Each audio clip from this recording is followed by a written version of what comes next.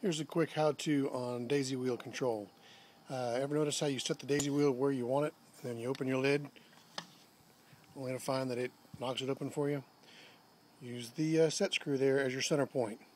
So if you want your daisy wheel only open this much, mine is very hot, turn that screw, or where that screw is in the forwardmost position. That becomes the pivot point when it swings.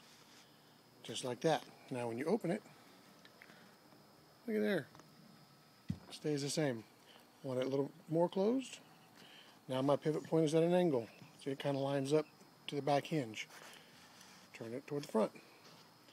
And when you open your lid, there you go. Don't care, want it wide open, turn it sideways.